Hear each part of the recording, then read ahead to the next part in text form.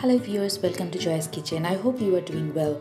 Today I'm going to show you a very quick and very easy recipe which is I call sausage pumpkin stew. That one is very nice and very tasty, I have to say, and very simple to cook. It's some pumpkin, some chicken sausages and some spice and some herbs. And that's quite healthy as well because I'm going to cook it in a very small amount of oil. So here you go, check the recipe. And as you can see, I'm going to serve it with the couscous, and I'm going to show you how I made this couscous as well, which is another easy recipe. So here you go.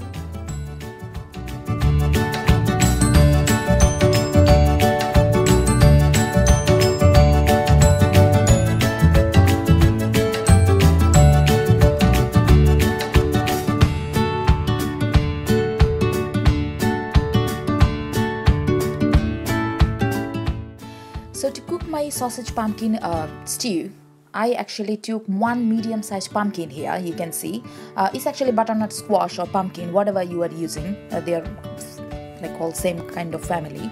So I took one butternut squash here, which is medium-sized, and I just kind of like peel the skin, and then I cubed them quite chunky pieces because I need quite chunky pieces for this stew.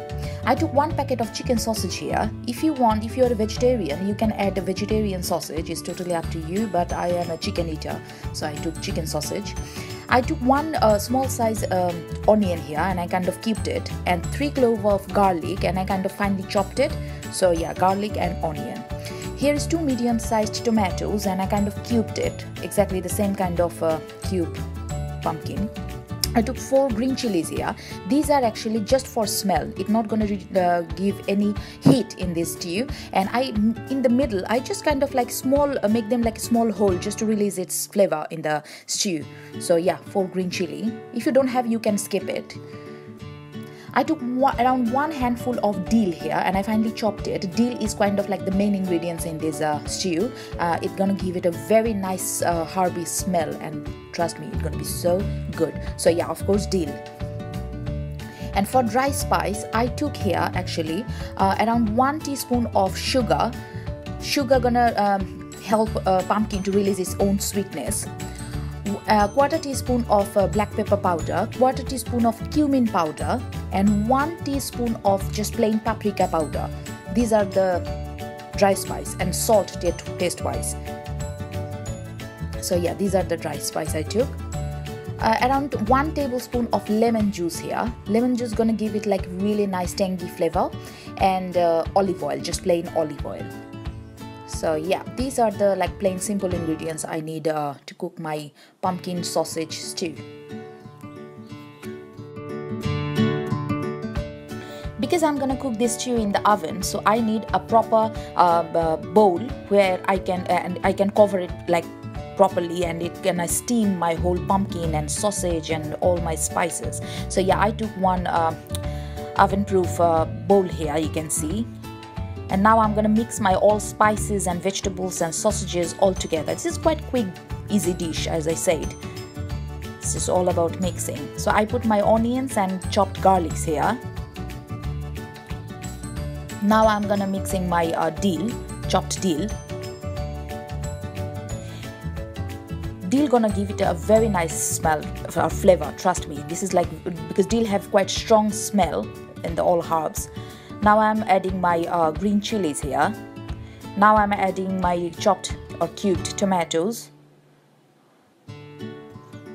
my dry spices. These all the spice and herbs and chilies and garlics and tomatoes and pumpkins, they're all gonna complement each other. They are really like good together, trust me.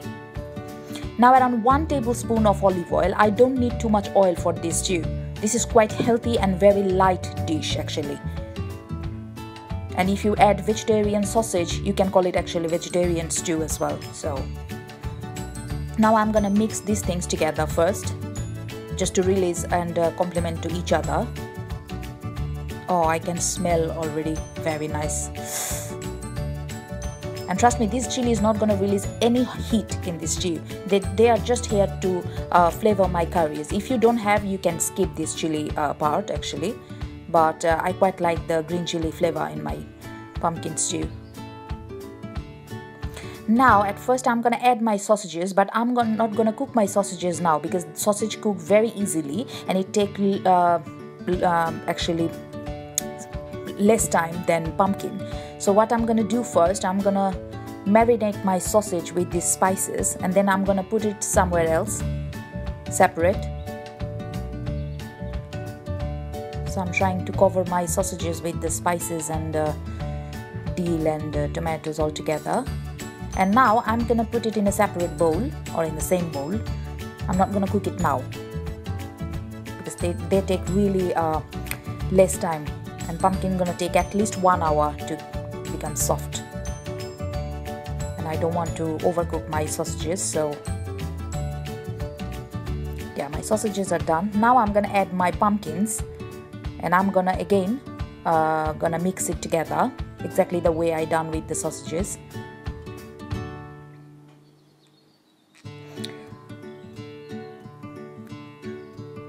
And this chunky piece of pumpkin, because I don't want to cook them too much or make them like a mushy baby food, that's why I keep them quite chunky pieces. So yeah, I'm gonna mix them together properly.